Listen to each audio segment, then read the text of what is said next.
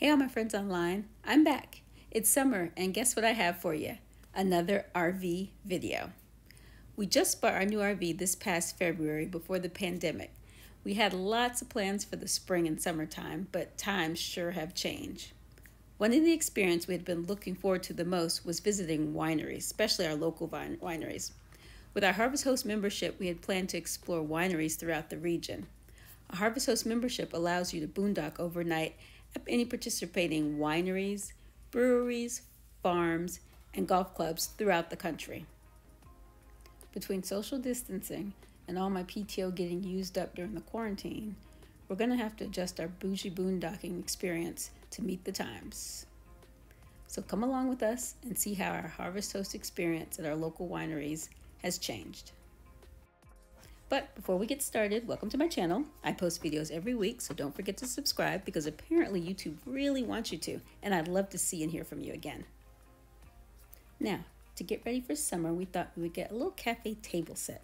We ordered it from Amazon, and it was the perfect color to match our cup set and our ice maker, because no bougie summer outing is complete without a cold beverage. This weekend, we plan on having a quarantine bougie weekend. Let's see how it goes. Should be fun. Okay, side note, warning, and disclaimer. When having an RV, even a new one, expect to run into some sort of hiccup requiring a repair. My recommendation, always have a tool set and some duct tape. Like I said, you would have noticed it as soon as you would have. Because it's literally swinging. No, I felt it. It was loose. Like as soon as I move, it starts swinging, and there's no way I would have not noticed that thing swinging. Because I adjust the mirrors every time I come in. Yeah, we were in here last night. That's the other thing too. So it wasn't. It didn't happen last night. We sat here and we ate dinner, and you drove it back from Woodbridge. Yeah, you would have noticed, like you said. Damn. Duct tape. Or a Mercedes. And a Mercedes chassis. Yep. Duct tape. It has value. Okay, back to our outing. Now, prior to 2020, our local winery has always offered indoor seating, where you could enjoy a break from the heat, a nice cold beer, and a slice of pizza. Also popular was the wine tasting room, but the outdoor seating was always the most popular and available. Large groups and families would set up with chairs and tables all around.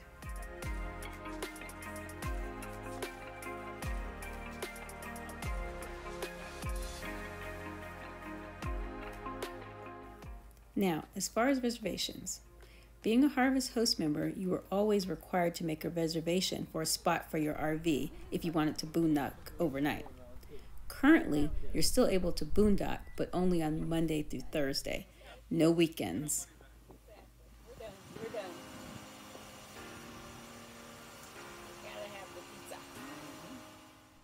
Now, post-COVID, we had to make table reservations, even though we had planned to eat and drink at our RV. So once seated, we had to scan a QR code to place our order. This code opens the GoTab site where you can view your menu, place your order, and pay.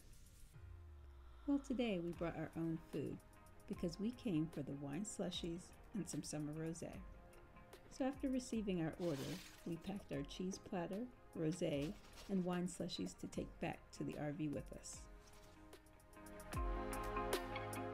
Normally this space is pretty crowded with small groups, large groups, kids, pets. Today it was still a good turnout. As you can see here, here's the check-in point. And the parking lot is very spacious, plenty of room for cars, and a feel around the parking lot for RVs. So we set up camp and prepared to enjoy our late lunch. Now my husband isn't too keen on any pizza that's not New York pizza. He's a bit of a pizza snob. I put it on his Brooklyn upbringing, so we stopped at a little farmer's market and picked up some lobster rolls. Because the grounds are spacious for just about all sizes of RVs, it would have been nice to stay overnight again. Though the field is next to a road, it's a relaxing and peaceful experience. It's a bummer that there's no longer weekend boondocking, because as you know, I have no PTO left, but spending the day was like old times. Enjoying the weather and sipping on wine slushies.